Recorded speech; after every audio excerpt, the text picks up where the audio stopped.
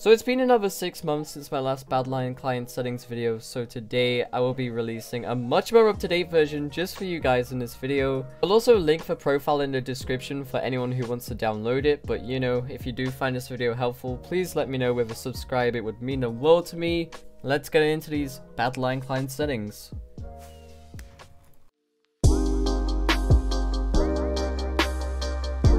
So similar to last video, I decided to go with a purple theme for this profile. I also used for simple layout, as in my testing, this did save a ton of FPS, which I know you guys will like. So that's why this isn't all blocky and stuff, it's just text. And so yeah guys, I'm going to show you how to download this profile. It's very simple and honestly, anyone can do it. It's very simple. Right guys, so the first thing you want to do is open the link in the description and it should take you to a page very similar to this, and you want to just click download. So once you download it, you want to go to your Badlion client. You want to press escape like this, press Badlion client settings, go to configure mod profiles, and you want to click this little button up here. So as you press it, it should take you to your Badlion client mod profiles. And what you do, all you want to do is download it, drag it, and then put it in here. And yeah, that's basically it. As you can see, you should be able to go here again, and you will have something like this. And you should be able to apply the profile just like this. So yeah, hopefully that works for you guys. Right guys, so now that I've shown you how to download the profile, I'm going to show you guys the mods and settings which come with the profile itself. Alright guys, so when you press R shift, you should get this little menu, and yeah, here are the mods which I've enabled for the profile. So first of all, we have animations. As you can see, I've enabled most of these for 1.7 animations, apart from the throne animation, mainly because I just prefer the 1.8. You can change this once you have the profile if you like. Right guys, also GG. Basically what this mod does is if you are on Hypixel and you finish a game, it will basically write GG in the chat just for you so you can get more karma. This mod is pretty useful because you can get extra karma from it. I got auto text enabled because basically what it does, what it essentially allows you to do is you can type something, well, you can set something as a keybind, you can set a command as a keybind. For an example, I've set lobby to free, so whenever I type free on my keyboard, whenever I press the button, it takes me to the lobby. You don't have to go type /lobby in the chat to do that. You can just do it like that. Very simple and very easy to use. Okay, so now we have auto tip. So this basically just gives you free coins in different game modes for tipping random people. This is really good because, you know, it gives you coins. Who doesn't want coins? Alright guys, block overlay. So basically, you know what, well, a lot of you already know what block overlay does, but basically what it does is it changes colors when hovering on a block. Very simple. Next up we have CPS. So again, that's what, let me show you where my CPS is. That's up here in the top left along with my... So like I was saying before, I've got this so it's in the simple mode because the fancy mode actually gives you a lot less FPS. So again, here we have like a bright pink color for the prefix and a lot darker pink color for the brackets.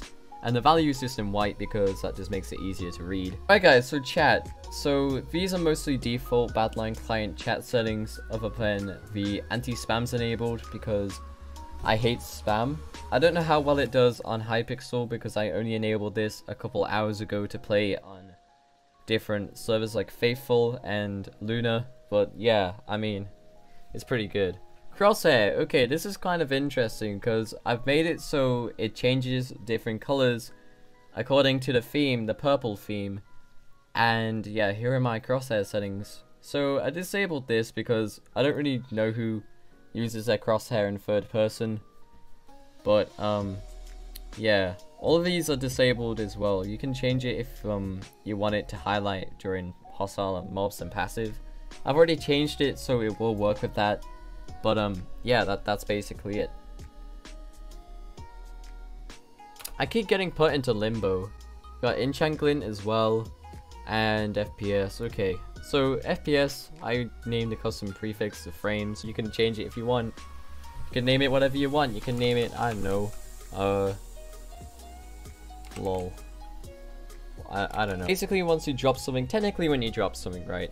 It's gonna have more of a realistic drop animation. Next up we have level head. So basically what this does is it displays a Hypixel Okay, so next up we have level head. So basically what this does is it allows you to display Hypixel player levels above their heads. And yeah, I've set it so again it has a theme of purple to it, you can see here. And yeah, it's just a level where you can change this to like friends or karma. Wow, that's a massive number, Jesus. Or achieve points. You can change it to whatever you want or whatever your heart's content is. I don't know. I've heard this doesn't work for some people, but on some packs it really does make it look quite nice. Basically what you can do is you can set as many particles as you want. I usually keep it on 2, and I also have sharpness particles enabled because it looks really good. If you aren't familiar with perspective mod, is once you can press F, I think F is the default, but you can do this. Whoa. Oh, okay. Next up we have the ping mod. So yeah, basically again this is just ping. You can see what my ping is, and that's about it. Again, the formatting is the same as everything else. We got the brackets. Someone bowing me. They also have the zoom mod, so you can zoom in on people's faces. And yeah, you can change the scrolling speed as well. And yeah, this mod is really useful because that's how I can do this.